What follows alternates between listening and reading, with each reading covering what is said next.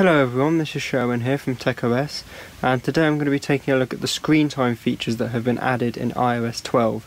So these screen time features are designed to help you manage your time that you use on your iOS devices more effectively, so helping you control which apps you use and in particular how long you're spending using your devices, so you can help balance how you use your time in general. So you access these new screen time options by going to settings, and there's a new option down here called screen time. So if I tap on it, and this is the main screen that you're greeted with. So at the top we've got an overview of our current screen time. So as you can see, I've got mine there, 3 hours 35. Now the great thing about this is synced via iCloud. So this figure that you see at the top is the total device time across all my iOS devices. So in my case, I've got my iPhone and my iPad.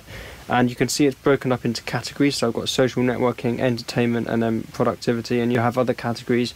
So I think there's like an education one and utilities, I think. So you've got different categories there. Now if I tap on it, I get more information. So I get a nice detailed graph, and it's actually on a timeline, so you can see throughout the day how the usage changes. And you can see limits that I've set. Now I'll talk about limits in a minute. And down here you can see I've got some details on the actual usage that I've been using based on individual apps. You see it just updated there. So it's got websites I've been using, apps that I've been using, and I can obviously tap show more to see more. Next we've got pickups. So these basically display how many times we've picked up our phones every time we've turned the screen on from sleep. And it will give you your total number of pickups throughout the day and your average per hour, and tells you when you tend to pick up more. And then we've got notifications, so it shows us all the notifications we've received throughout the day. It gives you an average again, and it breaks it down into the different apps, so you can see what kinds of notifications you're getting and what you want to do based on that. Now in the top right hand corner we've actually got devices, so if I go to that, you can see I can choose from viewing all of my devices, just my iPhone or my iPad, so I can actually view data from other devices on any device, which is quite handy.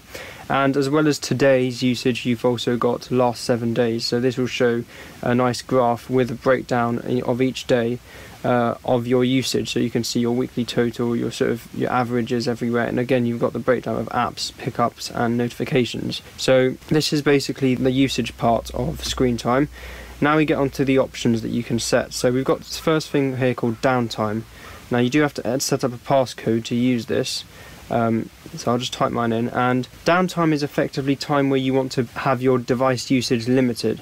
So say during certain times throughout the day, maybe you've got a time you like to sit down and be kind of device free. And it's also useful for parents, one use case perhaps, if you want to have some time for where your children's devices are kind of locked down and they can either not use them at all, or they can only access certain apps, so perhaps only education apps. So this is where you can set the timing for that, so when it starts, when it ends.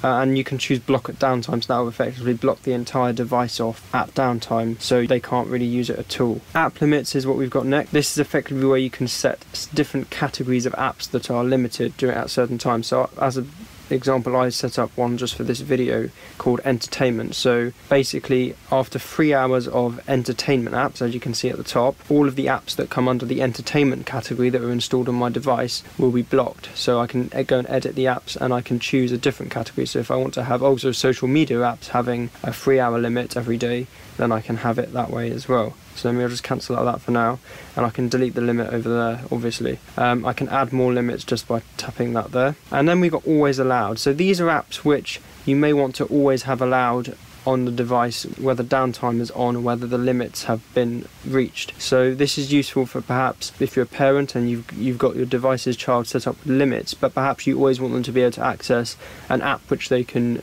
use, such as an educational app, or perhaps an app such as WhatsApp. If that's how they contact you, you might want them to have that all the time, or perhaps maps if they may need that if they're lost somewhere and they need to have access to that. By default, phone is always allowed, so you can't turn that off, but all these other apps you can add individually, so basically any app installed on your device. And then we got content and privacy restrictions, and these are basically your previous restrictions that iOS has always had, so they've been removed from the general section of settings and now it moved into here. I can change my passcode for screen time, and I can turn it off, and I can set up screen time for family. So screen time for family is what's going to allow the parents to set and control these limits from their own device. So that's basically it for the screen time features in iOS 12. It includes a very comprehensive set of tools which allows you to control either yours or your children's or whoever's usage of your device and help you manage your time that you spend using your iOS devices. If you've got any questions or comments on anything in this video, then do leave them as a comment on this video, and please also do subscribe by hitting the logo in the middle of the screen, and do consider watching the videos that are either side of the logo. Thank you very much for watching, and I'll see you in my next video.